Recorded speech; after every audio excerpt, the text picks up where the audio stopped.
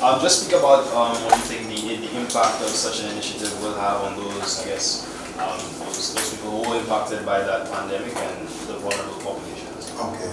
Thanks for asking this question. In fact, my comment this morning have to do with, in addition to the $1,500 that would be given to approximately 5,000 persons. Last week we rolled out an additional $50,000 for the feeding program for persons around, people who are involved in feeding, like Feed the Poor, the churches and what have you. So under that same program, income support, that we provided these individuals who are involved, the churches, Feed the Poor and other NGOs, we distributed support totaling $50,000. That's in keeping with the support under the COVID response. So yes, this is critical, very critical, and of course I cannot help but to continue to ask persons to support these initiatives, support when we do these things for our vulnerable population. I know that there are times we take these things for granted. It's easy to be having a hard sleep. What I call a hard sleep means sleeping on concrete on the city. A simple depression in your life, and without taking medication, some problem can cause you to be on the streets. And to know that you have a society that will reach out to you in these difficult times, I think is very encouraging, and we need to support this. Persons who lost their job and have not recovered, and even some of them are trying to get out, they know it is their responsibility to do better for themselves, and nobody owes them. But they're having a difficult time. So when we announced that they would be receiving $1,500 in the month of November, I mean, it's an they are happy about it. They are looking towards this thing with some hope. They can take care of a few bills and start over. Some people just need to pay off a few utility bills, maybe to take care of the internet bill and the phone bill, so that the children could get onto their homework, having their Wi-Fi in touch and what have you. So the homes that have been affected by COVID, it has affected their capacity to respond to basic needs. Water, electricity, these are challenging areas. Some of them have indicated that they will take care of some of those outstanding bills. So yes, this is very impactful, and I'm happy that more than approximately 5,000 persons would be benefiting, 5,000 households, and do not just think of it in terms of 5,000 persons, but when this gets into the home, and using the statistics in terms of 3.2 persons per household, you're really talking about almost 15,000 persons benefiting from an intervention like this. And it's good for the children going to school, knowing that when I get home, there's going to be Wi-Fi, there's electricity, mommy has taken care of the water bill and what have you, the arrears and what have you. And it also affects the atmosphere at home, because when you do have these outstanding issues at homes, it affects families, it affects relationships, it contributes to a whole host of things, and even lead to domestic violence. And we talk about gender-based violence. All of these are contributing factors. So yes, the support for the income support is one that I support, and I think you need to add your voice, not just report it, but you have an opinion, you should add your voice to it. And the $50,000 to feeding people around the city, and those involved, like Feed the Poor. I mean, I keep repeating his name, that's Henry, but he's one that's out there. And the churches, the Seventh-day Adventist Community Services Group, the Catholic Church, the Salvation Army, they were all present in a ceremony where we provided them with the support. It's tremendous. It seemed like it's for some people, what is $50,000 when you look at, if you consider that our indigent, it's about 1.8, % of our population. But these people are meeting critical needs of those who are on the fringe of the city, or sitting around, knowing that they will find a meal. It's helping this. At the moment, they are applying online, and the application is thorough. would capture basic information, and then when we close the period for application, then we will be doing the assessment. You know, so if you want to, you can apply. If you believe you qualify, you will apply. Okay, great. Yes. Over the weekend, Young Man with Disabilities was badly beaten. I think the National Organization for People with Disabilities put out a statement. Speak to the importance of taking care of these people, and more importantly, not taking advantage of persons like that. Yes, and I'm happy. That's a very, very important question that you've raised. The issue of gender-based violence, sometimes people tend to focus that it is really men, you know, and women, and women being the victim. But I think we in a society now where when you look at gender-based violence, we're talking about other vulnerable groups, the elderly, persons living with disability, and that is something that we need to have a discussion on, continue to discuss it, raise it as an issue. I heard the news. It's unfortunate, you know, and my sympathy goes out to him. But it's an entire society. You have the organization for persons living with disabilities, and I know they're doing quite a bit of work.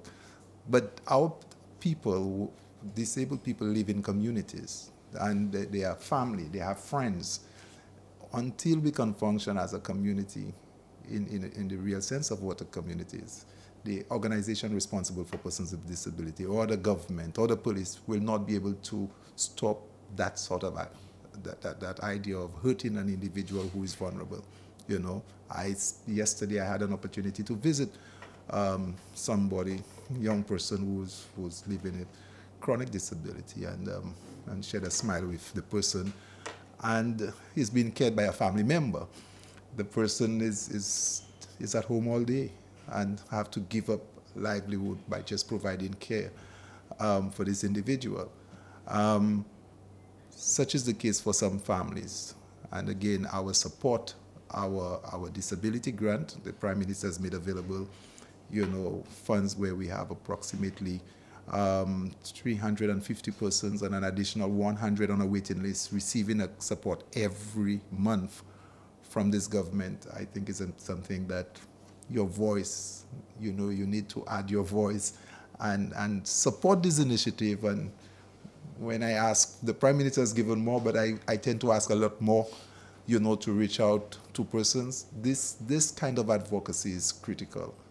These are not political agendas. These are humanitarian activities, and it needs people who are concerned about ordinary people to add their voice to that kind of support. So I would love to hear the media not just celebrating, but asking us to do a little more, get more resources to do more of that. I think last month would have concluded the first quarter, I'm not sure how you call it, but the Crime and Violence Interruption Project, they would have held activities with some of our youth. It was set to be between July and September, so Yeah. if you just give us an update on the way out of that. Okay, I have not received the report from the officers from SSDF, but I'm aware of what's happening. Cabinet has approved the establishment of not a consortium. The word consortium was changed, but civil society and private sector coming together to lead this activity. We've just started work where that is concerned.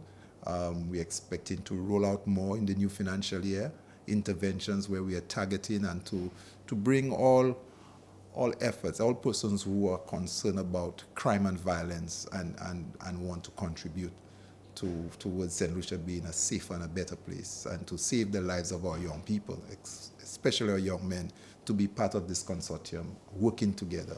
So Cabinet has approved this 2 Mondays ago, and the work for this activity within the SSDF will roll out in a powerful way. You will be hearing and seeing a lot more of activities as it relates to this. Just my final question. Earlier while we were speaking about the COVID-19 support, you spoke to the challenge of people not being able to pay their bills. I know that last year you were involved in some sort of conversations with Lucia and Flo. I know at the time you had welcomed the $20 package, home package instituted by Flo.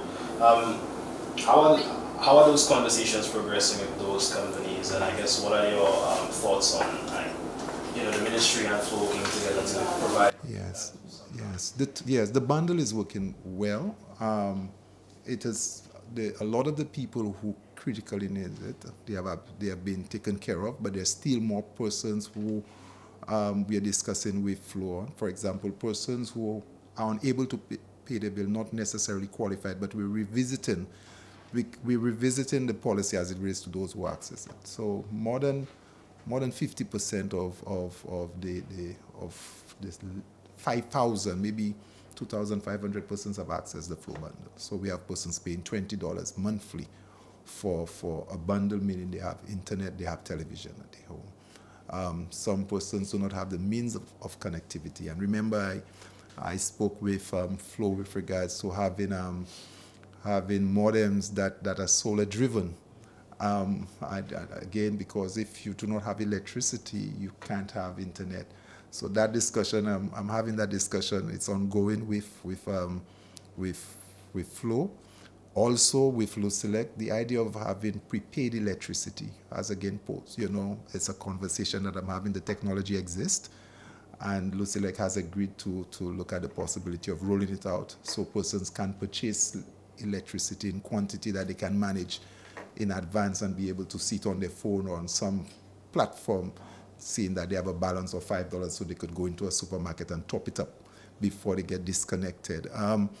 If this Lucia has agreed to come in this direction, of course, it's more pro-poor approach in consuming services like this. And I hope a day when we can have the technology to bring basic services to our people, providing options that they can consume one way or the other. Not everybody wants to have a meter and consume as they wish and then come up with a large bill at the end of the month that they cannot pay. But if persons like most Dominicans, I find, they purchase electricity on their phone from the supermarket, they top up, and then they manage a lot better. And you do not have the incidence of disconnecting electricity in Dominica like we have here. So I'm happy that Lucia is considering this. Again, all of this is in a way try to create an environment for ordinary people to have access to services, respect their rights, and make living on the island a lot easier. So that would be done. Also, we would be speaking to Cabinet with regards to looking at other annoyances in this, as persons provide services to people and find ways to resolve it. One of the areas that, for example, persons live on family estate. They do not own, they live on family estate, they have been there all their life, and they want to have connection, but they ask them for legal land paper that they cannot come up with. And that is affecting them get connected. We are just looking at this as an area of trying to resolve with the service providers and other similar annoyances within the whole gambit of services we provide to people, how it disadvantages or it affects poor people or vulnerable people that they're not able to easily access and have the connection done because of the issue of land and what have you. So we are looking at all of this in keeping with the support that we're providing under the COVID support and under the resilience program that we have with the World Bank as well. Yes, yesterday we welcomed the first cruise ship, the Venecia, just over 4,000 passengers out of a total capacity of about 5,001, which probably says about 80% occupancy, which is actually higher than what we were projecting. Based on our projections on the number of calls for the year, we were expecting, about 630,000 or so. It looks, if that level of occupancy remains, that we'll have closer to 700,000 arrivals for the year. We'll have 18 inaugural calls, which says quite a lot. Inaugural calls meaning it's the first time the ship is calling on St. Lucia. And I think last year we had about 10. So it's going to increase this year. And we've not yet even started implementing the agreement with GPH, and we can already see our numbers rising. So hopefully you will see even better numbers, over the coming years. Of course, you recognize when you compare stay-over visitors with cruise. The cruise visited for 1 day, stay-over would stay average 7 days. But the cruise passengers, probably in a more direct way, affects everyday life in St. Lucia. The taxi drivers, the vendors, the sites, the attraction, the restaurants, the beaches where the beach boys make a living. So the cruise has a significant impact on, our economy in an almost direct way. Every single day, thousands of people come to St. Lucia and spend money. Money flows immediately. Another feature of this year's season will be the increasing number of ships that will come during the summer. Because last year, again, a lot of noise that there were not enough ships. We tried to explain to them this was a comeback year from COVID. Some of the smaller ships that used to come no longer in operation, but we were working on getting more ships during the summer, the off-season. And I think we will be getting a ship at least, every week during the off-season. So we're very excited about that. We will continue to work to get even more ships to come. And we've already started a lot of intense work to get more yachts to come, because the yachts are also, an attractive source of spending for persons when they come into the country. So we're certainly looking forward to the cruise season, but it's more than the cruise season. It's also the peak tourism season.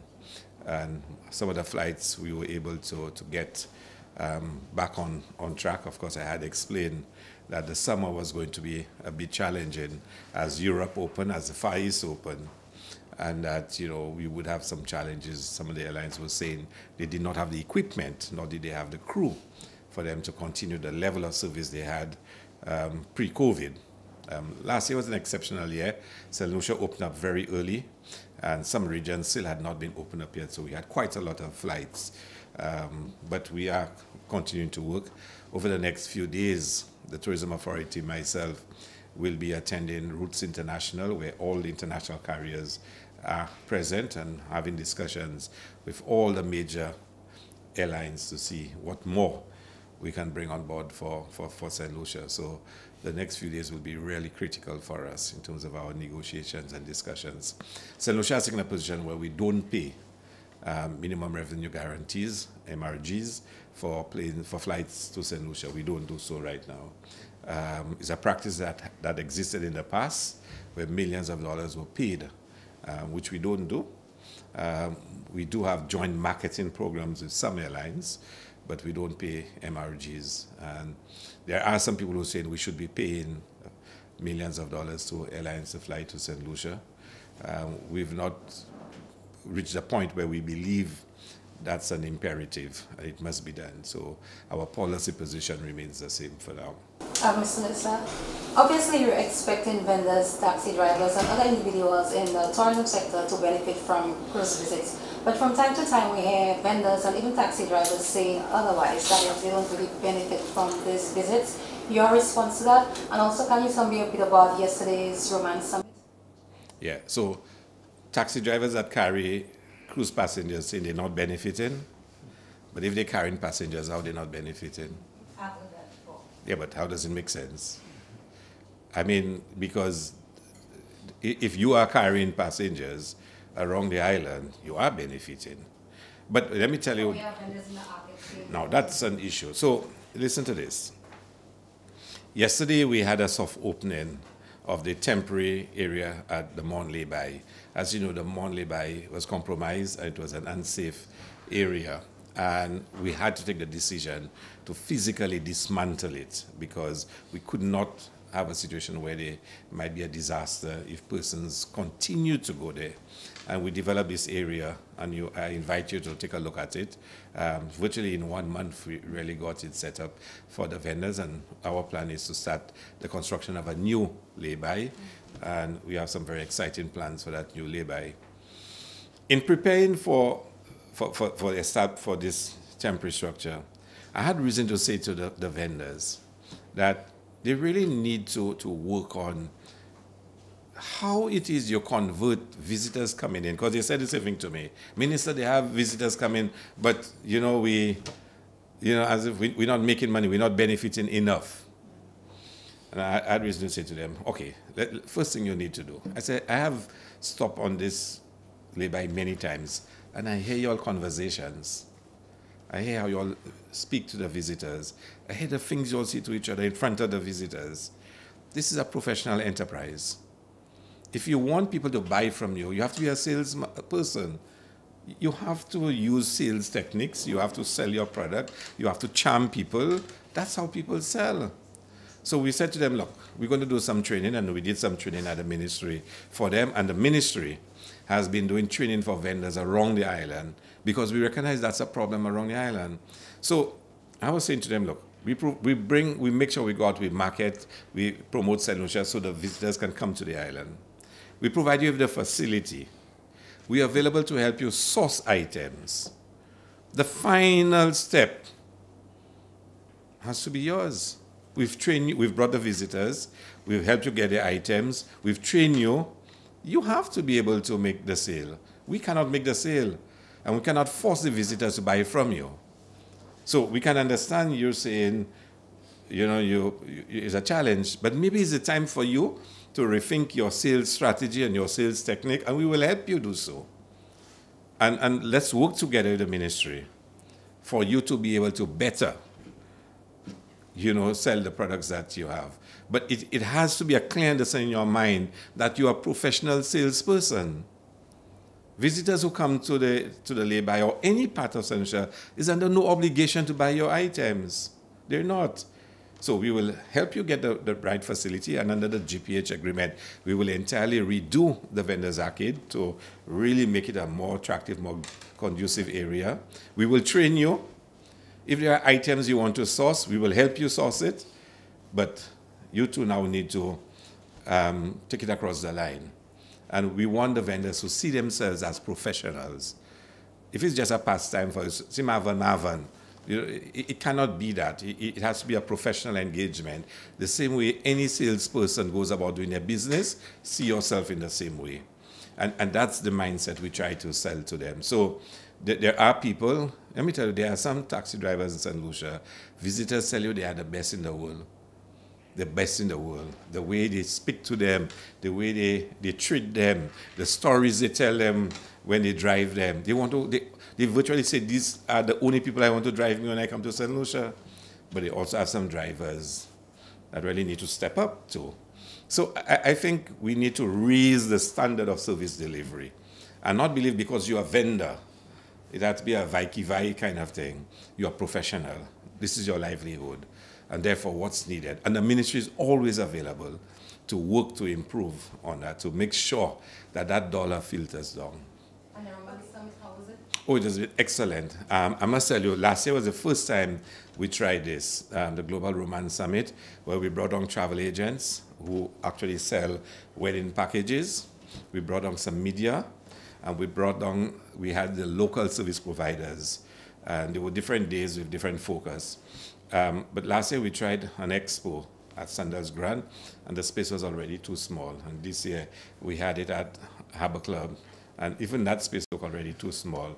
And when you see some of what our St. Lucians presented, I mean, the travel agents, they said they saw why St. Lucia's is the #1, because not only the quality that's world class in terms of the infrastructure, the setting, the decor, the understanding of what's needed for a wedding, but also to the people we have in St. Lucia are really oriented towards delivering a world-class product. And a lot of travel agents said to me, what they love about St. Lucia is how the local service providers are always engaging in working with them, the partnerships, and really creating what their clients want. And they were very, very impressed. And they could not, they just told me that they never expected that quality that St. Lucia. They heard about it, some of them had experienced it, but to actually come and see the entire setup. And I don't know how many of you were there. I suspect some people, because they heard weddings and they didn't want to.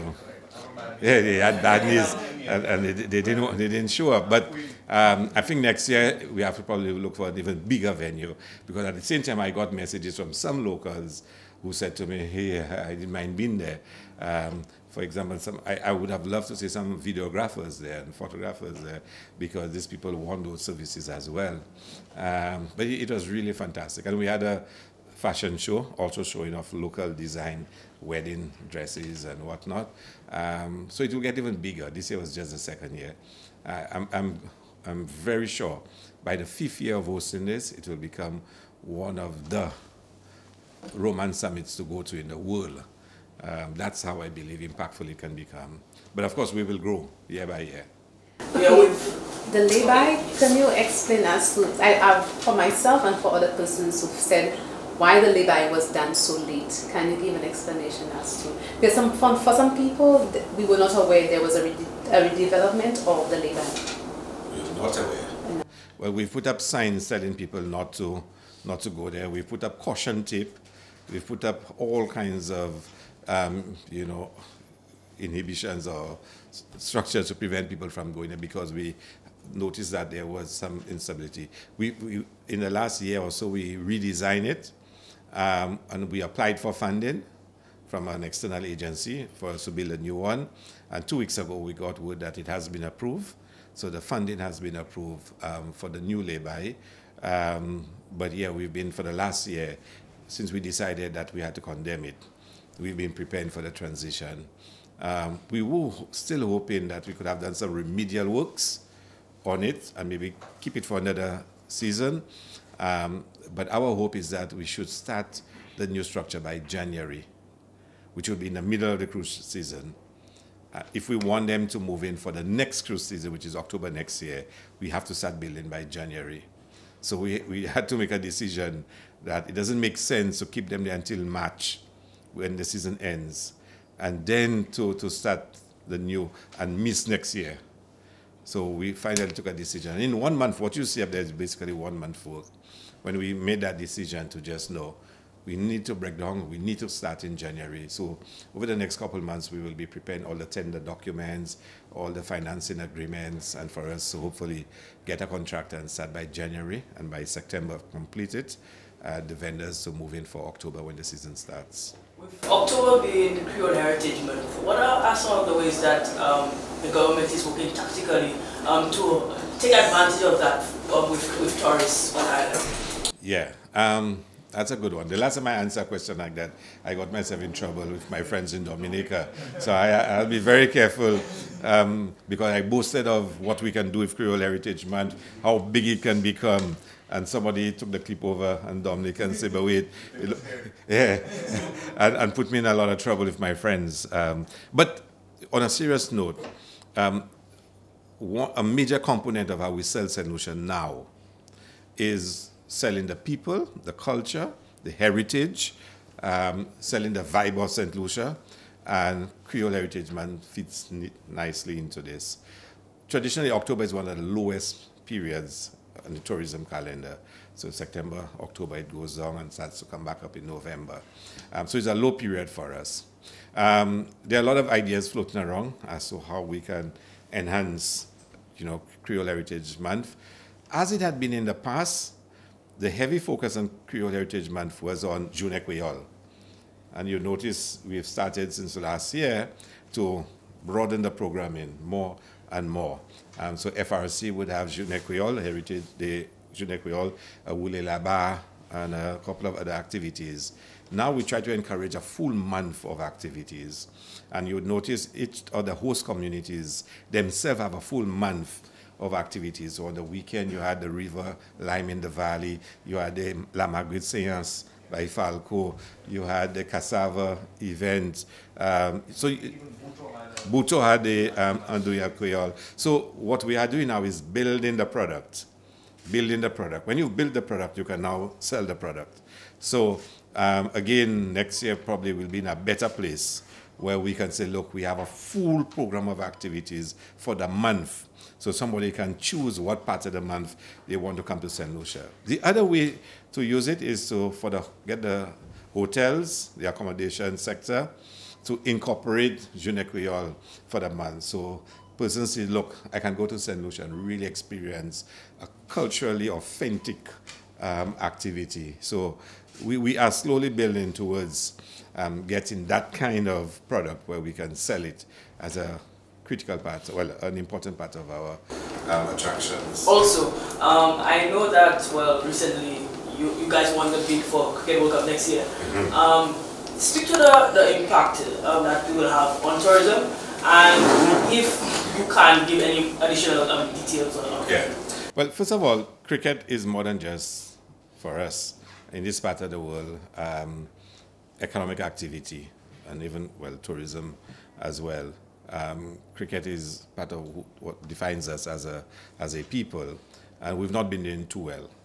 I mean, from my experiences in cricket, I tell you, cricket cannot revive in this region unless governments get more involved. I'm not saying to take over it, but provide more collateral support, because the facilities, the programs, the boards cannot do it on their own. And you need to have a factory producing cricketers. And somebody has to help in making that happen. So hosting Cricket World Cup is more than just economic activity. It's also about contributing to the resuscitation of West Indies cricket and improving the facilities that can make cricket get better. So in June, the Cricket World Cup will be hosted. We are told at the end of this World Cup that's going on now, they will release the schedule of matches. So St. Lucia is hoping to get some of the premier matches. Now, if we get what we want, we believe it will drive tourism arrivals because of the team that we want. If we do get that team, it will be significant. We believe we're one of maybe 2 or 3 territories that can host, say, an England participation in the World Cup in terms of the numbers of people that follow. And we have an ideal setup in St. Lucia. We have a template that works in terms of the facility, where it's located in the north, in the midst of all the hotels. No hotel in the north is more than 10-15 minutes from the ground. The entertainment spot at Groseley, Rodney Bay. So it's ideally set up in St. Lucia for us to have a successful hosting. We've had Cricket World Cup 2007, and in 2010 we hosted semi-finals. We may not necessarily be interested in the semi-finals now. We're probably looking for a different configuration, but of course we'll wait to hear what is being proposed to us. But we'll be ready. It will take some resources because the Bosejo, for example, Bosejo Cricket Ground, the Darren Summit Cricket Ground, the outfield is 20 odd years old. It was built in 2002. And we saw what happened during CPL. It rained, we could not get the field dry because the whole ground has to be dug up and redone.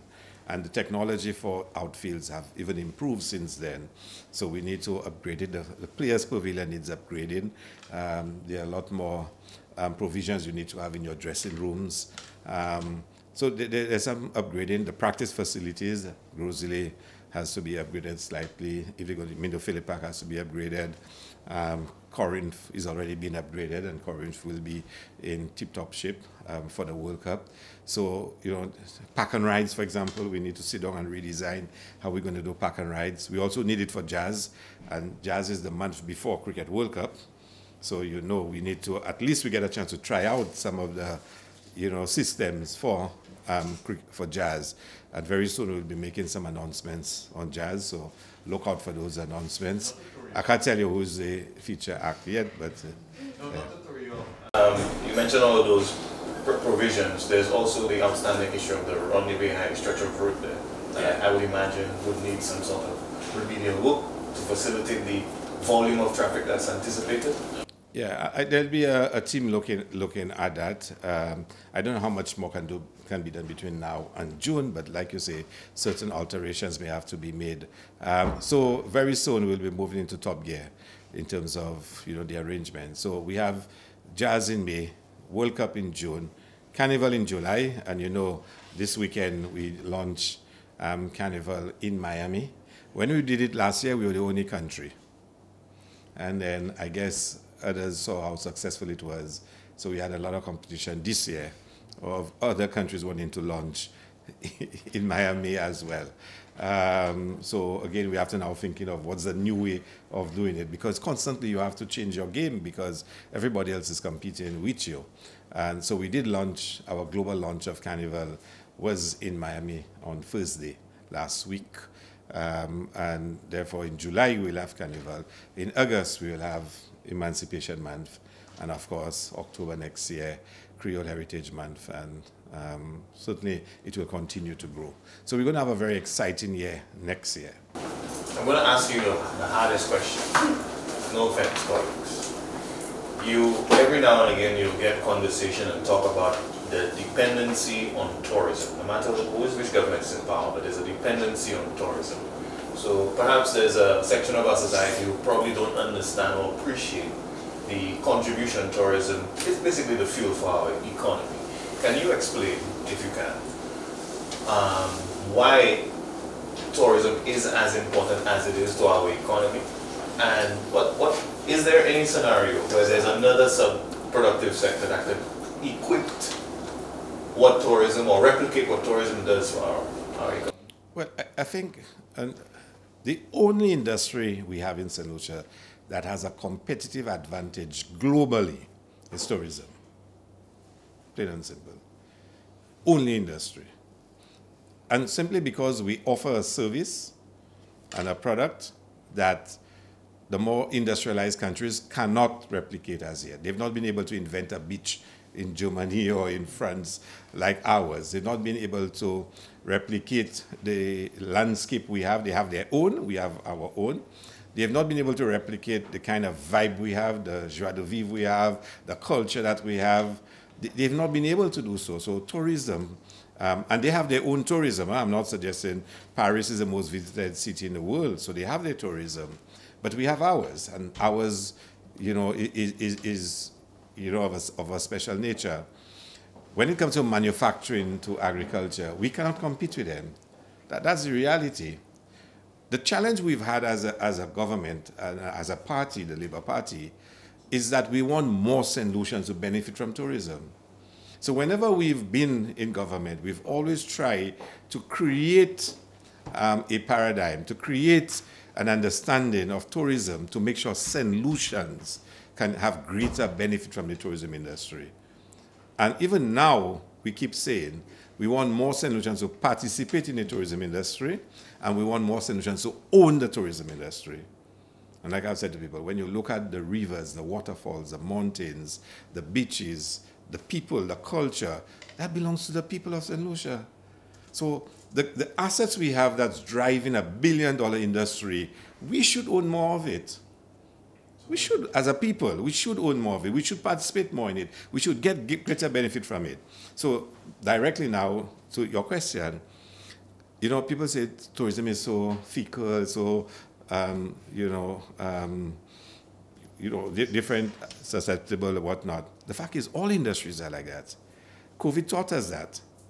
When COVID hit, manufacturing had serious supply chain issues that up to this day, some of them are still not resolved yet. Agriculture, we had a tropical storm a couple months ago. Almost 70% of the banana industry wiped out. No green figs in the country for 9 months. Isn't that a fickle industry? But tourism was the one that bounced back the fastest. And tourism and tourists started traveling, and the economy revived. If this economy had been dependent on manufacturing, we would not be as well off as we are now. It would not be, because we still have supply chain issues. I mean, the fact of the matter is you need agriculture because you need to feed your people, first and foremost, and you need to supply the tourism industry. Otherwise, all the needs of the tourism industry are imported, which causes economic problems for you, balance of payments and whatever else. So we need to be able to produce in manufacturing. We need to produce the jams, the soaps, the pepper sauce, the chocolates and the sea moss. We need to put those agro-processing activities need to be accelerated in the country so it can feed the tourism industry. The tourism industry is the largest consumer of goods and services in the country. So you have an outlet. Of course, we still have to export. This similar with agriculture as well. I mean, the hotels need tomatoes, they need cucumbers, they need peppers, they need all those things. Either we import it or we produce more of it locally. The tourism industry creates that market. It's creating a market for manufacturing and agriculture. So the more the tourism grows and the more they buy from farmers, fishermen, the more they buy from the agro-processors, is the more you see we become more dependent on tourism, if you think about it. But your success in one way, which is creating more avenues for our local producers, is actually increasing our dependence. It sounds like the more the tourism grows, it also grows these other industries? It grows these other industries, but those industries decide to depend more on it. But just think about during the banana days when we had a storm or hurricane and it wipes out the banana crop for 9 months, you're suffering. And then you have to start all over again. So, you know, I hear a lot about tourism and whether we should not move to another industry. Any industry you move to, you'll have challenges. But for the tourism, what's important for us is that we want more solutions to own the tourism industry. Invest. That's why we launched a community tourism program. That's why government will make some announcement in terms of how we provide greater support to St. Lucians wanting to start off the small business. We want more St. Lucians to own this. This is ours. Why do we have the mindset that tourism must be about just hotels and who owns the hotel have to control it? But this is ours. This is our beauty. And we have to change the mindset of St. Lucians and tell them there are opportunities there. And as a government, we'll help you to exploit those opportunities and create a sustainable livelihood. Any final questions? Yeah, so much. You celebrate, I think if you feel a little lighter, one issue has been, one particular issue, no more. Which one is that? Customs. Oh, well, I mean, let me tell you. You never really, you know, you've always, Yeah. have you shied away a bit or you just allow the process to unfold? Because that is... Let me tell you, my thinking on it is that it will never end with the opposition. It will never end. No, seriously.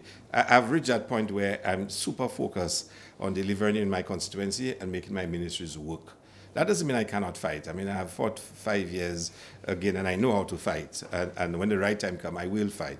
But now I'm very focused on what I am doing. Because if you just check the history of this thing, it started off saying a vehicle disappeared in the UK, and I stole it. Then they said that obviously that was not true. It was proven not true. They said, oh, you brought it and you didn't pay your taxes on it. And when it was revealed that I'm a returning diplomat, I don't have to pay taxes. Yet, yes, the VAT has to be paid, but they asked to pay the VAT, Foreign Affairs, on my behalf. They were stopped from doing it.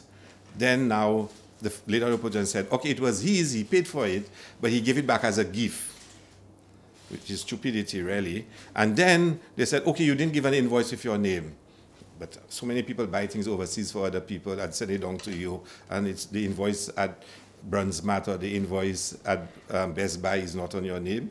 But we explained to you why it's not on my name. Oh, arrest him and seize the vehicle. Everybody knew what they were doing.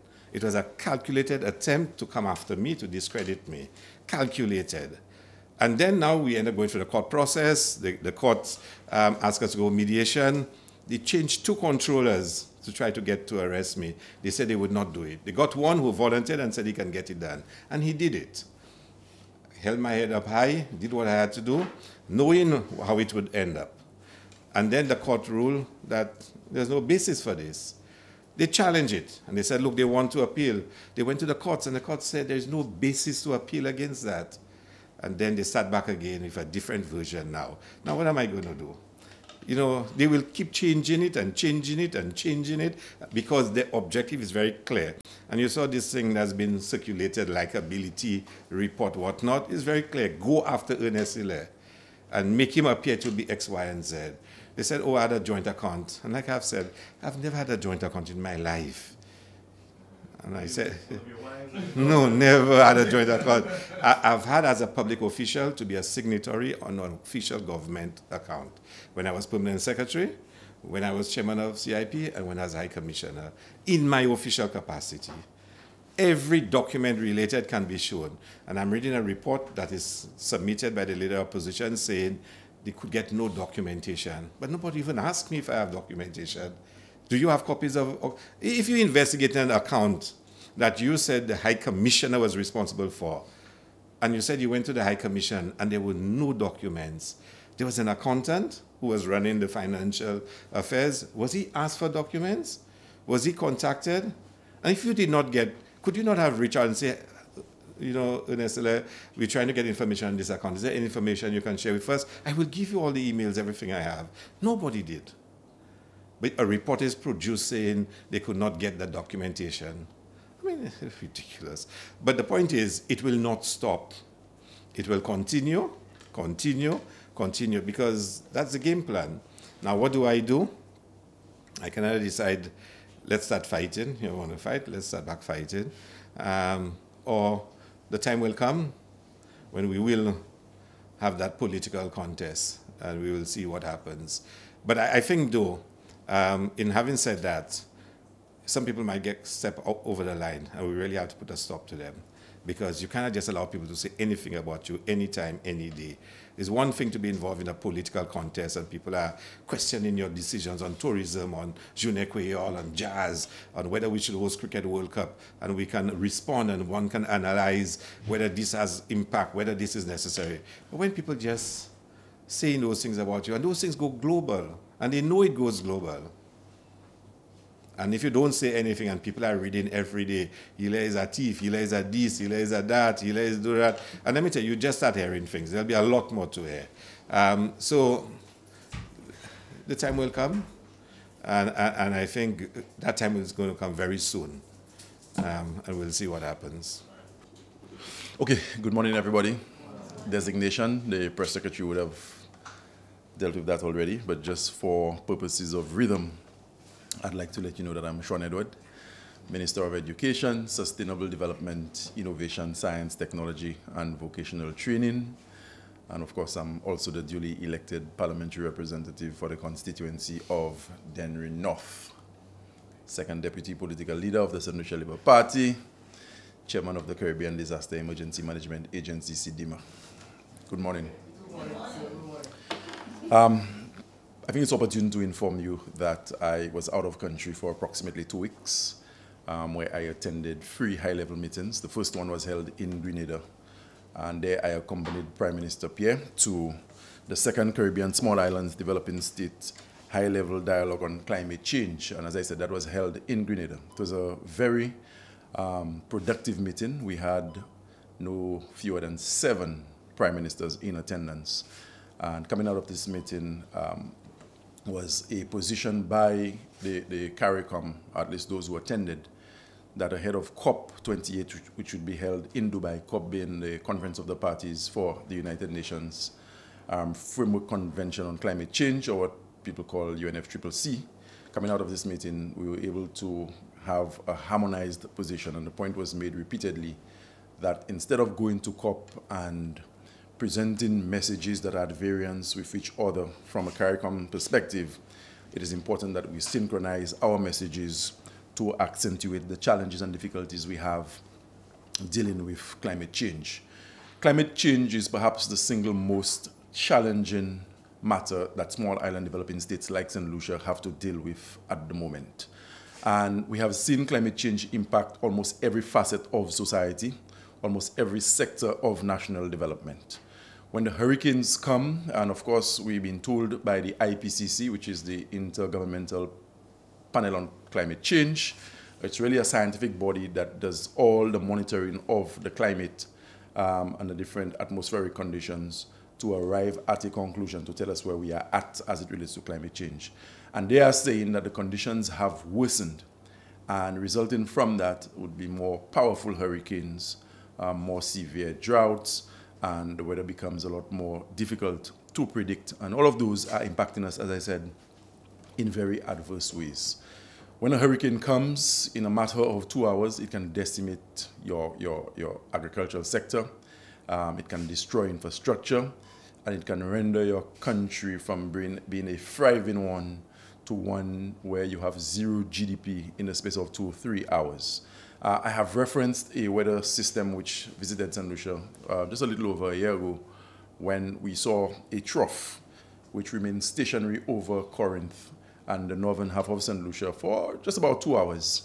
And in its wake, we saw cars floating in the streets.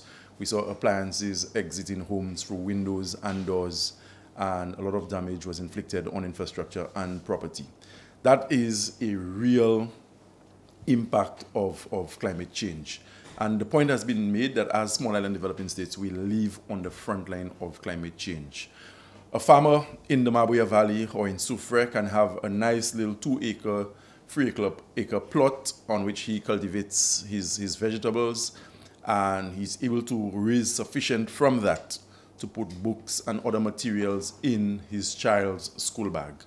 With one weather system, that entire crop can be washed away and can render him in a position where he cannot provide for himself and his family. So this is what the whole climate change discourse is about. So we're moving into COP, as I said, with a harmonized position as Caribbean. And we have to continue to push for some of the monies that have been pledged and promised by the developed world, where at a previous COP, over $100 billion was pledged. That is monies that was supposed to have been made accessible to developing countries. But to date, we notice that that money has not been forthcoming. And when we are impacted by weather systems, we are left with no choice but to borrow. And every one of the Caribbean countries, St. Lucia not an exception, we continue to borrow, and sometimes we have to borrow on the brink of prudential limits just to ensure that we deal with the adaptation issues that we must undertake in the face of climate change. So that meeting was held in Grenada, as I said. It was the second Caribbean Small Island Developing States high-level dialogue on climate change. The first one was in the Bahamas last year, and so Grenada saw the need to ensure that there was continuity where that is concerned. And this one was extremely critical because it comes on the eve of COP28, which will be held in Dubai. One of the main expectations we have for COP28 in Dubai is how will the loss and damage fund, which was agreed to in Sharm el-Sheikh, Egypt at the last COP, how is that fund going to be operationalized? How will it be capitalized? And how will monies be channeled to small island developing states through the loss and damage fund? So next week, the ministers responsible for climate change of the CARICOM, we will be having yet another meeting, again, to galvanize our position and to ensure that at least the messages are synchronized and there is coherence in what the Caribbean puts out in Dubai at COP28. If I should just go straight to the other meetings that I attended, I also traveled to the Bahamas in the last 2 weeks. For the first meeting, I was representing Prime Minister Pierre for a climate finance in the Americas meeting. And again, it is just the region, the Caribbean and Latin American countries looking for ways to access monies at very cheap rates to deal with some of the issues that we must attend to as it relates to climate change. That meeting was chaired by the Bahamian Prime Minister in the person of PM Philip Davies. And the meeting was held over 2 days, Sunday the 1st and Monday the 2nd. And I think it was a very, very good meeting. A lot of the financial institutions that operate within what we call the LAC, that is the Latin America and Caribbean space, made presentations where they basically were offering packages at concessionary rates that countries within the region can borrow to deal with climate change. Notwithstanding that all the different institutions gave a very good account of themselves, from a St. Lucia standpoint, I did raise the issue that yes, banks operate to make a profit and that banks are looking to lower the interest rates for the loans that they provide. But I wanted to hear more as it relates to grant funding, because let's face it, we practically have to borrow for a lot of the things that we have to undertake in country. A lot of the services we have to provide to our people across sectors, sometimes we don't have the capacity to raise the money almost immediately, and so we have to borrow. I can tell you that we have done an excellent job in servicing our debt as a country, and we have a very astute Minister of Finance in the person of Prime Minister Pierre, who's always on top of the financial situations that confront the country. So yes, we have the capacity to borrow, but it cannot be a situation where we will continue to borrow over an extended period of time. That will seriously debilitate the government, and it will put us in a position where we will not be able to deliver on services to our people as we are mandated to as an administration. So I did raise the issue of grant funding, and the Caribbeans and Lucia in particular, we have to go out there in the international financial space and find where the grant monies are. There are a lot of organizations that are willing to work with us, but I must tell you that sometimes the whole financial architecture that exists can be a bit bureaucratic in getting you to actually apply and receive grant fundings. So at that meeting in the Bahamas, as I said, the banks were able to provide a lot of information in terms of what was available or what is available. However, notwithstanding that they are making monies available at concessionary rates to us, I believe that there is need for us as ministers, as policymakers, to push a more robust discussion as it relates to grant funding. So we had CAF was represented, and CAF is the Development Bank of Latin America and the Caribbean. I think they have some very attractive packages that they presented at the meeting. Our own Caribbean Development Bank was represented, and I think the president, Hyginus Jean Leon, who is a St. Lucian native, he gave a pretty good account on behalf of the CDB in terms of how the CDB is working with member states of the Caribbean to access resources to deal with the whole issue of climate change, whether it's from an adaptation standpoint or mitigation standpoint. And we had the World Bank in attendance as well. And there were a few other agencies that deal with climate financing, although they're not banks, but they too had a presence. And I speak of the Adaptation Fund, I speak of the GCF, the Green Climate Fund. All of them were represented, and as I said, the discussion was a very fruitful one. So it's up to member states to decide if we're going down that road where we continue to borrow, albeit at concessionary rates, or whether as a region we begin to push a more robust discussion in relation to grant funding. I believe this is the way to go. We are not responsible for climate change. We know what causes climate change. Climate change is really an offspring of industrialization, where you burn fossil fuels and you engage in activities that let off gases in the atmosphere that would cause the temperature of the globe to rise. And with that comes a situation where a lot of small island states are paying for it, whether it's by way of sea level rise, whether it's by way of more potent atmospheric phenomena, or whether it's through droughts. And we have to live with that. We are not the emitters, we are not the culprits, but we are the ones suffering the consequences. So when developed countries come and they pledge monies, I think it is very unconscionable for them not to put the mechanisms in place to ensure that the monies being pledged trickle down to the small island developing states that on a daily basis have to live with the consequences of the actions of people who are in positions where their lot in life is a lot better than what we can speak to as far as our own circumstances are concerned. Question, yeah, first of all, does anybody have a question directly on that? In the aftermath of Teachers Appreciation Week, I know that as a former educator yourself, you will know that job can be a very stressful one. Is there anything that the government is putting in place to help, not just financially the teachers, but also their mental well-being? Yes, well, you referred to me as a former educator. Once an educator, always an educator. I'm a trained teacher. I have a lot of classroom experience, and I would have had a very short stint helping out with administration at a particular school, although I was not formally appointed. But today, as the Minister for Education, you would well appreciate that I very much immersed in the business of education, be it at the classroom level. I don't know there's any Minister of Education who has done more school visits than I have, so I know what it's like to actually be in that classroom space. And I can tell you, in the aftermath of COVID, we have had a lot of psychosocial problems at schools. And what we've attempted to do is not just provide support to the students alone, but ancillary staff, principals, and teachers have received psychosocial support from the Ministry of Education. But as to whether what we have done or we're doing is sufficient, I will be the first to tell you no, there's a lot more we can do.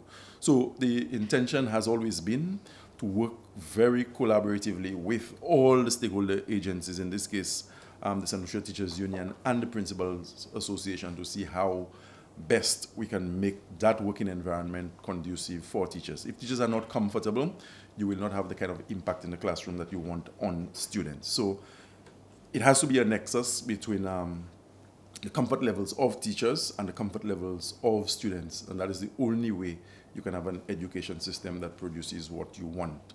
We can stay in the Ministry of Education on the waterfront in our air-conditioned offices and plan all we want.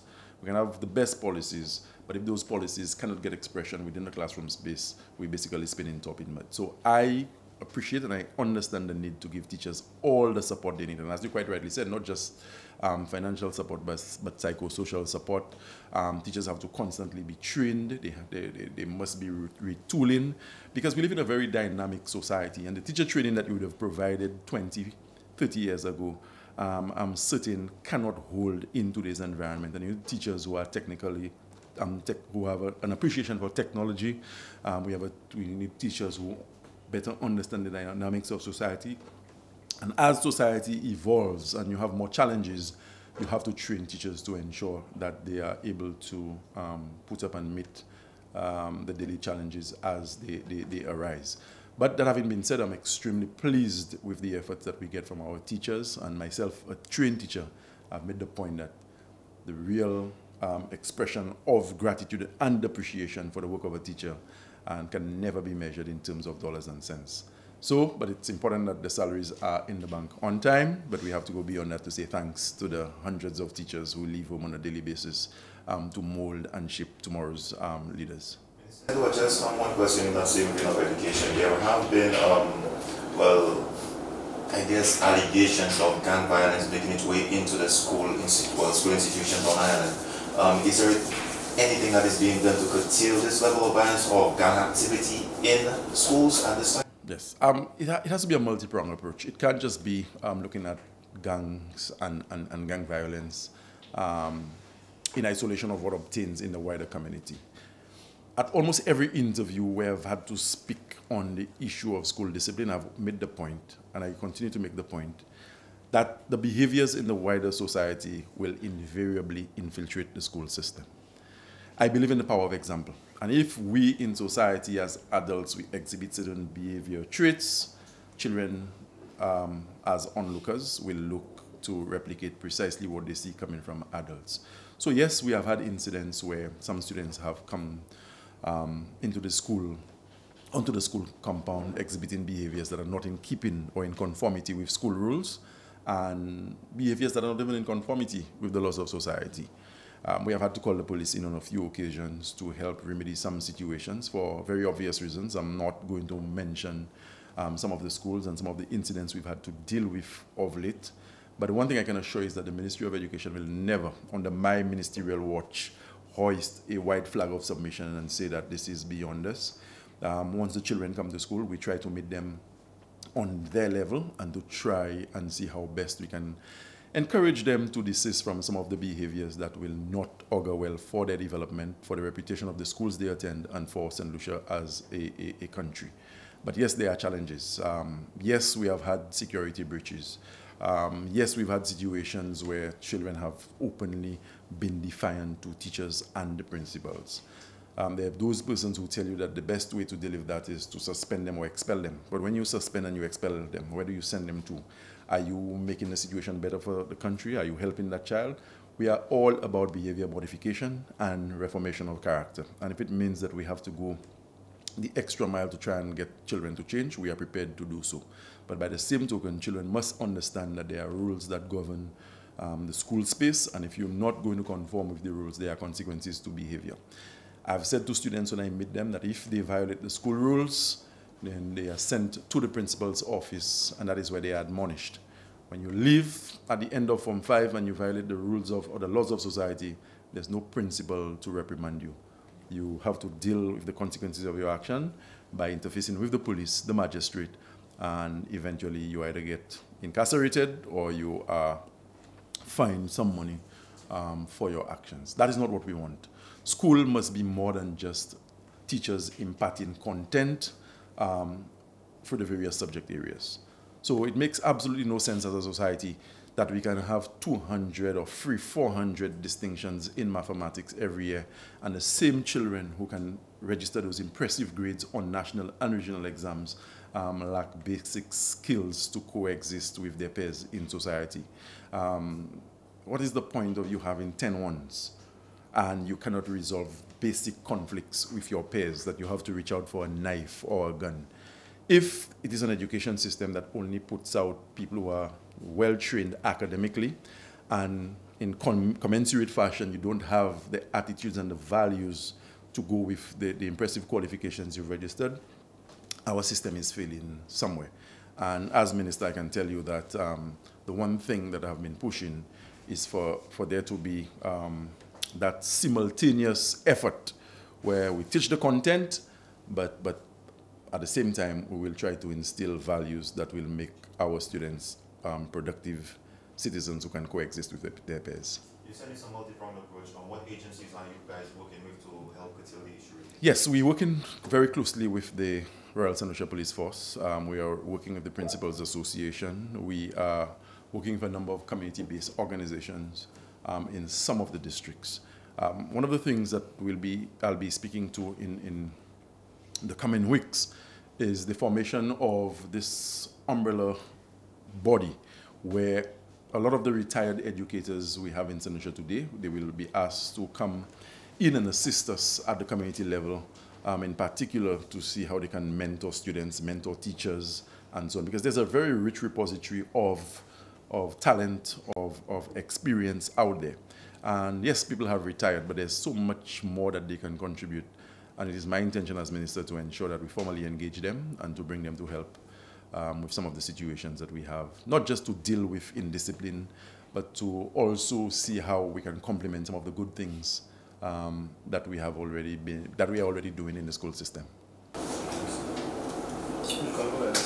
CPEA, you would have overseen 2 years of assessment. Comparing it to common entrance, has the CPEA lived up to the advantages which have been touted versus what we had on the common entrance in terms of the stress that is put on the students, also the workload for teachers and students, the competitions between schools, principals? What have you assessed, your reports on what has happened from the teachers, from the students? Have people been complaining?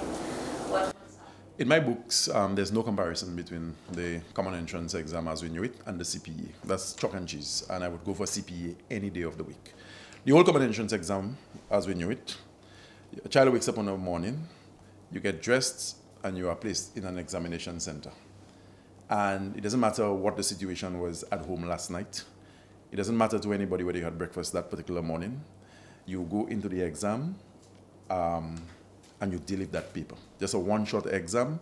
And as I said, it doesn't matter if there would have been external factors that impacted your mood or influenced your disposition for the day. You had to take on that exam. And we would have seen several examples where the scores reflected were not adequate reflections of students' abilities.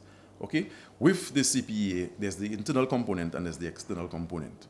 So as the child goes through the primary school system, the child, for want of a better expression, accumulates marks, meaning that you have a form of assessment that is continuous. Okay? I believe that is a much better reflection of a child's ability than just the one-shot exam. Teachers have expressed concerns in terms of the workload for the internal component of the CPEA. As I've said before, we do not operate as a command center in the Ministry of Education where the assessment unit just decides that this is what we're going to do. There has been dialogue, there will continue to be dialogue, and if it means that we have to reform certain aspects of the CPEA, we are prepared to do so. But we have to be convinced at the level of the Ministry of Education that whatever changes are being recommended are in keeping with best practice, sit well with the original examination body, which is the CXC. But at the end of the day, what we want ultimately is for students, teachers, and parents, and the assessment unit to be happy. There are some schools that go through the process with very little complaint, and they are able to register very impressive scores. And there are also some schools where you get the feedback that the workload is too burdensome, etc. But you must not look at schools in isolation. But you must also factor in the fact that the dynamic that some schools that come from certain geographic pockets have certain advantages. That's a fact. So the best way to deal with that, as I said, is for there to be ongoing dialogue between the assessment unit of the Ministry of Education and the other stakeholders. But to answer your question, I would opt for the CPEA in its current form any day before the common entrance exam as we knew it. Your views on the complete elimination of these assessments? Yes, I think yes, I have a very radical position on assessment of students. I think it's a little too much. School is supposed to be enjoyed by students, and I think our system, just by its very nature, places too much stress on the children. But until such time we can find an alternative and we can find a form of assessment that would be more in keeping in modern day small island societies, I think we have to continue to soldier on with what we have. But I too recognize that in certain parts of the world, of course, you can't compare, given the amount of resources they have and the structures that they're deploying as far as their own education system is concerned, that children are not even subjected to assessment as we know it in our part. So yes, I agree with you that it is something that we have to revisit, and I'm just hoping that all the exams that we subject our children to, we can probably find an alternative to those and to see how we can nurture tomorrow's leaders in ways that are more in keeping with modern day society. I know your ministry, I think it was this year, there was the launching of the Mandarin program. How is that program, or how are you guys working to have that program work in tandem with the Taiwanese scholarship program? Because in many of these instances, when the recipients get the scholarship, they actually have to spend a year learning the language in Taiwan. So how are you guys working to maybe marry that program with the scholarship program? And what do you say to the critics who who have criticized the ministry for piloting Mandarin before Creole? Well, let me say that the objective of the Mandarin program, it's a pilot program at the St. Joseph's Convent and the St. Mary's College. And I must tell you that I was in the audience when the children gave a demonstration of their aptitude in Mandarin, and for a moment, if I had closed my eyes, I would have thought that I was somewhere in Taipei. And they were very fluent, and they've demonstrated good grasp and command of that language. You see, we live in a society today where you can't prepare young people to exist only in St. Lucia. So the Prime Minister himself is on the record as stating that he wants the average child in St. Lucia to be able to speak 3 languages by the time he or she graduates through our school system. So the Mandarin was a pilot. It was completely funded by the Taiwanese embassy. But as I said, it is not a prerequisite for one to qualify for a Taiwanese scholarship. But if you apply for a Taiwanese scholarship and you would have been exposed to the rudiments of Mandarin at an early age, it gives you an advantage. China is one of the biggest countries in the world, not in terms of the demographics, the population, but trade and things of that sort. And the Chinese are everywhere in the world, and they speak Mandarin. So if our students are able to speak Mandarin, I think it gives them a bit of an advantage. But the piloting of the Mandarin, spearheaded by the Taiwanese embassy, is not in any way whatsoever making it mandatory for our students to learn Mandarin as a prerequisite to gain scholarships in Taiwan. For Creole, yes, a lot of work has been done to teach Creole in our schools. We will be starting very shortly with quite a few schools. And I must tell you that the ministry is under a tremendous amount of pressure to introduce formal Creole speaking classes in the schools, because in today's generation, even in rural St. Lucia, where you speak to the average 5 and 7 year old, and he or she is not able to respond in Creole. And I must also tell you that in some of the schools in the urban areas, the parents have been clamoring for the introduction of Creole in those schools. So through our modern languages curriculum officer at Kamdu, I know they are at a very advanced stage in finalizing the curriculum that will speak to the teaching of Creole in our schools. We will not do it across the board at once. We will obviously pilot it in a few schools. And as I said, it is in keeping with the thinking of our administration, where our children have to be multilingual. And again, I have to say that we are not preparing them only for life in St. Lucia, but life beyond the shores of our country. Very much. Gentlemen and ladies, good morning. As you know, we visited Venezuela last week, Friday, for a one-day visit. Accompanying me was the senior minister and the minister for infrastructure, etc., and the minister of external affairs. Before we tell you what transpired, I don't know whether you have any questions that you want to ask me before we do that. On that topic or separate? Separate. Separate, obviously. Big announcement coming out of your office over the weekend was the inclusion of the sanitary napkins officially being part of the price control items. I don't know if you want to... Yes, from the 24th of October, we decided that the cabinet decided that some types of sanitary gear will be on the price control, basically to ensure that there is fairness, and then the government and the benefits of removal of VAT is felt by the public generally. Because we actually removed the VAT from these items. Also, building materials, that doesn't seem to be making the news, that VAT was actually removed on these items, and the cost of these items have reduced. And that hasn't seemed to be making the news. But we want to remind citizens that the VAT on building materials was actually removed, taken out. So building materials would cost 12.5% cheaper than any time building materials are imported. Regardless of the cost, the price will be 12.5% cheaper.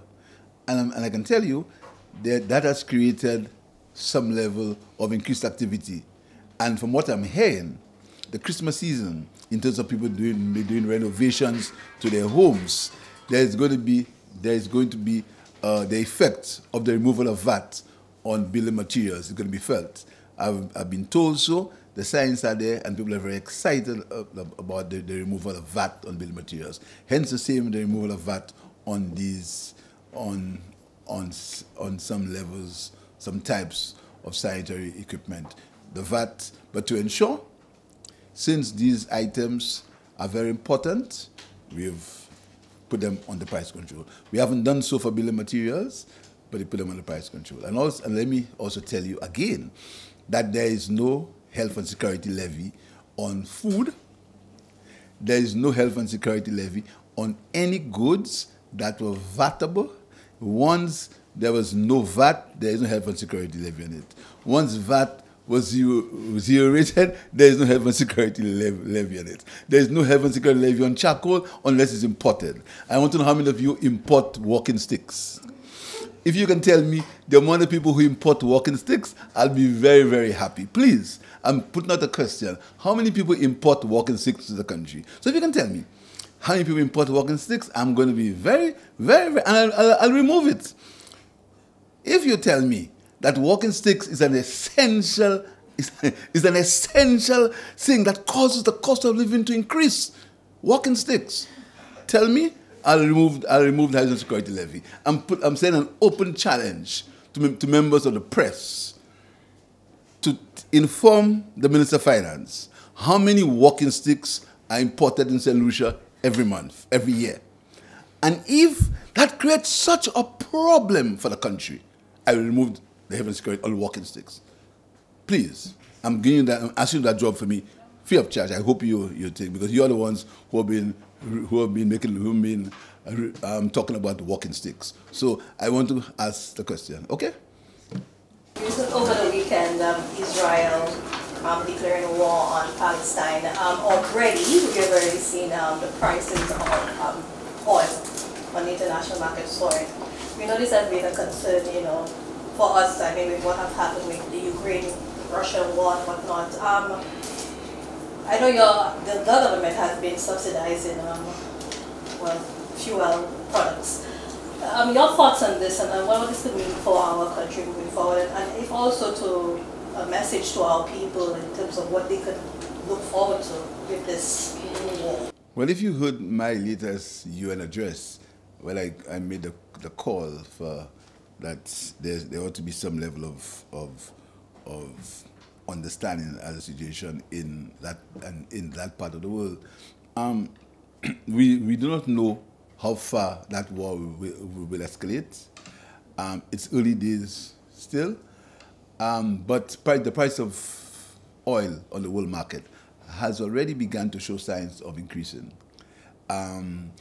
The last week, we were subsidizing coke and gas in excess of $20.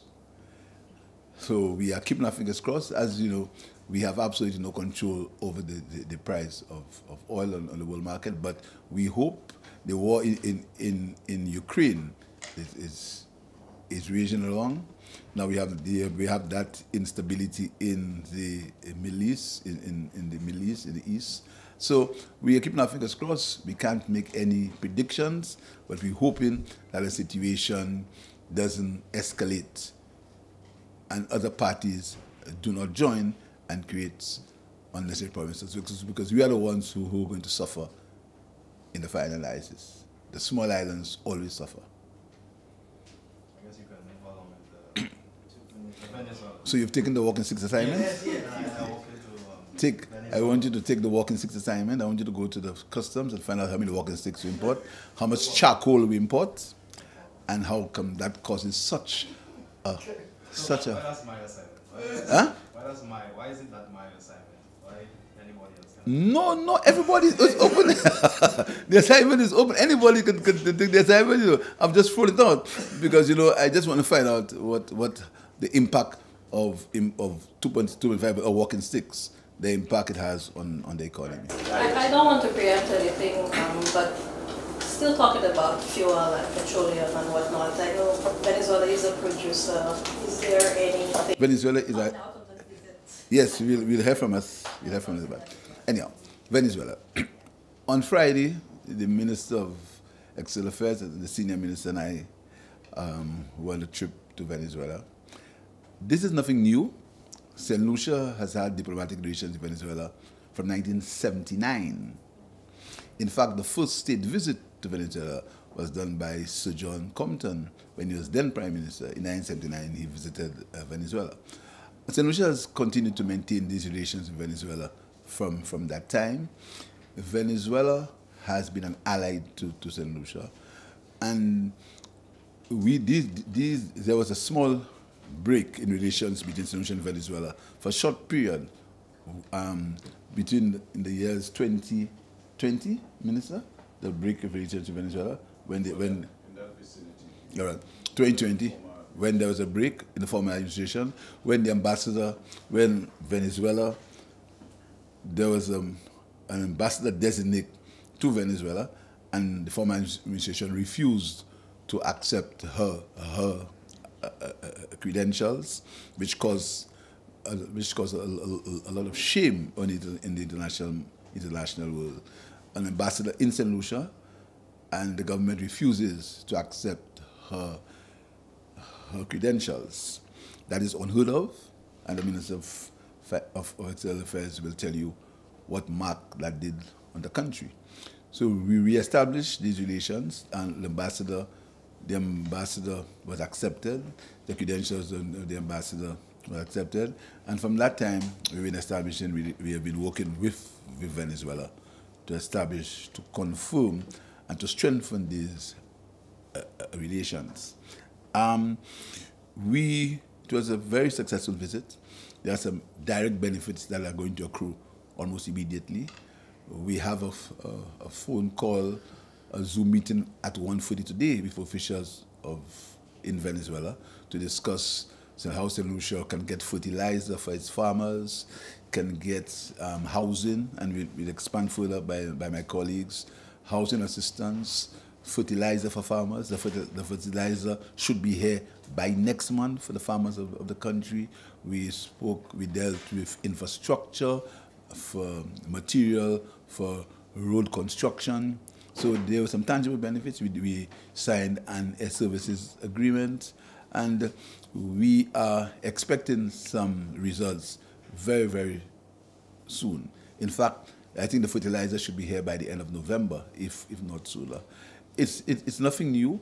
We reiterated our position that I think the sanctions against Venezuela should be removed. That is nothing new. We've said so in the UN last year. We said so in the UN this year. And it's our position that St. Lucia has a right to be friends with whoever we want. We are friends with Taiwan. We are the only two countries we are one of the 3 countries in the OECS that have relations with Taiwan. So we reserve the right. So when I say we reserve the right to have friends with who we want, I mean it. So we are friends with Taiwan. So it's nothing new. So we are very proud of our relationship with Venezuela, and we'll continue to make the call that the sanctions be removed. It was a call that I made publicly in the UN last year and this year. We think the sanctions are unjust, and I think the people of Venezuela should be allowed to plot their own affairs, like the people of Taiwan. And again, that's a point we've made all the time, that we do not interfere in the internal affairs of any country. We don't interfere in the internal affairs of Taiwan, we don't interfere in the internal affairs of Venezuela.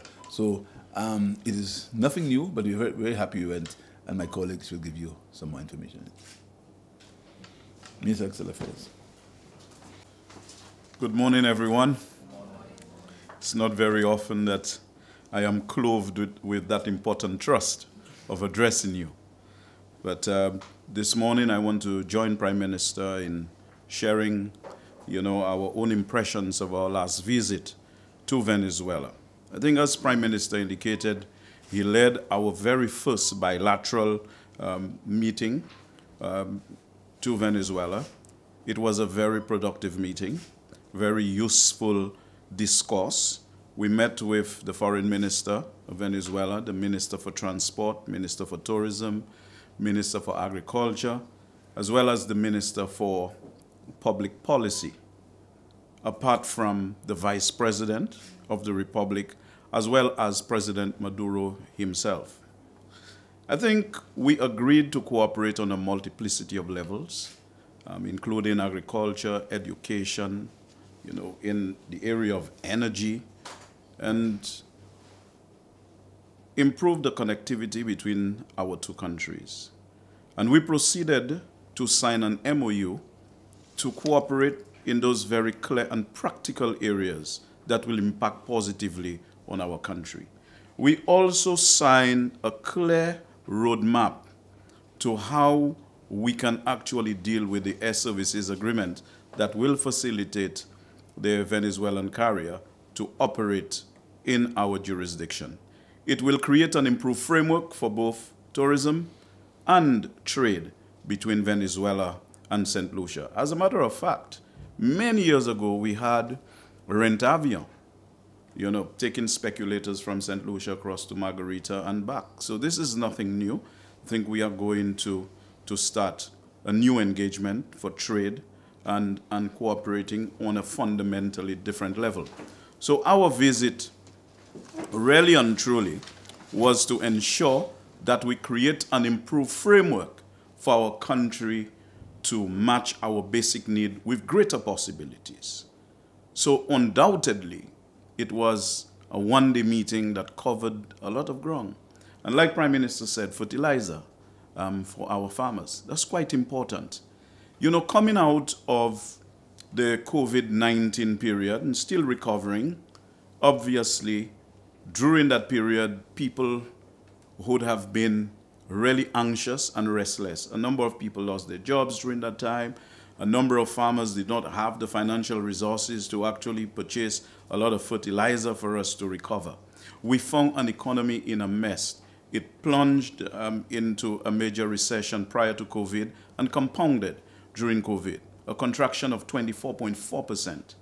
But when Honorable Philip J. Pierre came into office, we could not have ignored the fact that the conflicts that were rooted in unemployment, poverty, and of course crime had been exacerbated by the COVID-19 situation. And so we are in a hurry to return this country to normalcy, to rebuild the economy of the country, to deliver greater services to the people of the country. And therefore, our trip to Venezuela is part of that effort to ensure that we return that economy to normalcy with lightning rapidity. While I just have you here, separate from the Venezuela visit, last month was a very active month for you at the UN General Assembly. We signed a few diplomatic relations. I think there was also a visa waiver agreement signed with Indonesia. So if you could just expound on those things that occurred over the past month. Certainly. In keeping, again, with our efforts at creating that improved framework for us to match our basic need with greater possibilities, we are trying to engage with non-traditional countries. We shall continue to strengthen our relations with our traditional friends like the US, Canada, and the UK. And of course, we are not weakening our relations. We are not turning away from the old, as the late President JFK said, but we are turning toward the new because our people are demanding more attention. But we are a small, open, and vulnerable economy, and there are only so much that we can do. So we are aligning ourselves with persons who are going to assist us in developing the country. And Africa is an area that we must engage with, Asia, and so you would see activity in that regard, trying to cure the deficit in terms of the number of countries that we do not currently have bilateral relations with. So again, we are reaching into new areas, all in an effort to give the people of this country the best possible results in terms of our government managing a very, very vulnerable economy at this juncture in time. Since this establishment of, I guess, relations or the strengthening of relations between the African Union and the CARICOM, what would you say since then has been, I guess, one of the biggest benefits so far in just establishing that? You know, the thing about establishing relations, there is a long gestation period before it actually gives birth to results. But only recently the Ministry of Finance went to Barbados in that bank. The Africans are endeavoring to offer us a facility where we can tap into resources for the development of our respective jurisdictions. So I would say this is one of the benefits. However, you know, when you establish diplomatic relations with a country, especially new countries, you must build that relationship. You must be aligned on a multiplicity of levels. You must ensure that your strategic priorities are not in conflict with theirs, because you need to cooperate on the basis of mutual trust and respect. And this is why we are building those relations on the basis of what would impact positively on the people of our country and the people of their own countries. But bear in mind, there is that long gestation period before it actually gives birth to that type of result. Trust must be built, then, engagements that are necessary. We must pursue those avenues via patient endeavor. That is what we must always do. We must be very patient, strategic. You must use the right tactics to ensure that you succeed in that mission. Yes? Thank you very much, and good morning to all of you for the opportunity given to address you today following the state visit to Venezuela under the guidance and leadership of our Prime Minister, the Honorable Philip J. Pierre. I must in a nutshell indicate that it was a very intense day of positive discussions with the Venezuelan officials and we're able to discuss a spectrum of initiatives and also address matters of concern to St. Lucia. You've heard from the Prime Minister and you've heard from the Minister for External Affairs. From my end, as Minister responsible for infrastructure, ports, transport, physical development and urban renewal, my focus mainly was on infrastructure, road infrastructure.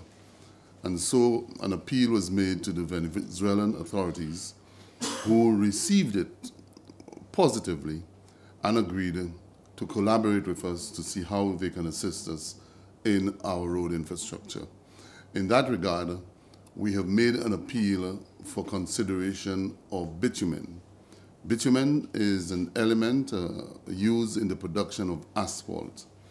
And they have gone even further, not only to commit themselves to the provision of bitumen for the production of asphalt, but also to provide, if necessary, granular material for that purpose, which would mean that if we're able to receive this benefit from the Venezuelans, then it means road construction will see some level of depreciation in terms of cost. The cost of road construction will be decreased. In addition, it means that even the private sector will benefit. So a number of the private contractors who engage in road construction will also be able to benefit by the provision of the bitumen to St. Lucia. Another area which was also discussed is the area of energy.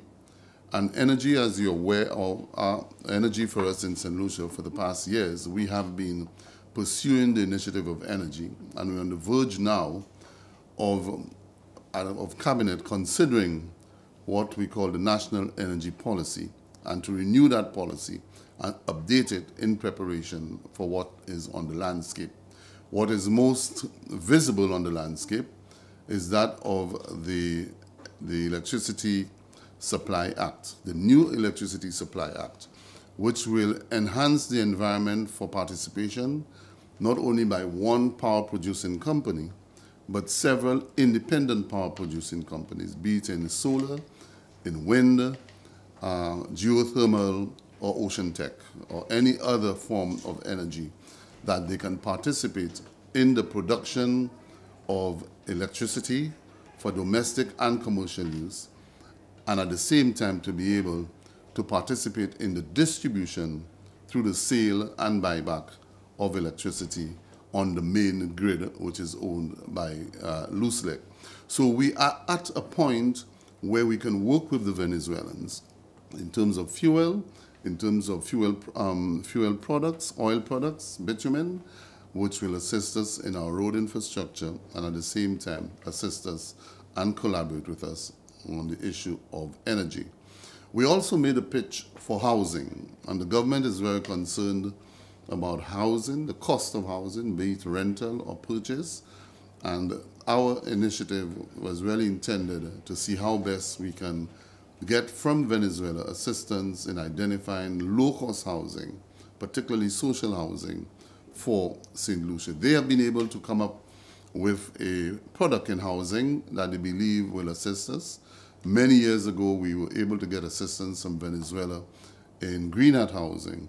On this occasion, they've got a product which emanates from oil, and it is non-flammable, hurricane resistant. It is one that we believe will work. And today, as the PM indicated, we're having our first meeting, and that shows the interest that Venezuela is showing. Today at 1:30, we'll have a technical meeting with the Venezuelan officials to try and streamline and tie in those initiatives for the good of St. Lucia. Thank you. Any questions? Yes. There's a consistent strike going on the cul-de-sac road. Anything from you concerning that? Yeah, the workers are on strike. There is some dispute between the employer and employees on that project. There seemed to be an issue of cash flow. What I can tell you is that the last request made by the contractor for payment The government has fulfilled its responsibility, and our responsibility is based on the certification of the contractor on the job, that is the consultant contractor on the job. And whereas there were some issues relating to that, that has been settled out, and the contractor should have received his money last week. So I believe that this would have resolved whatever issues that may be hovering in the air. Okay, thank you very much.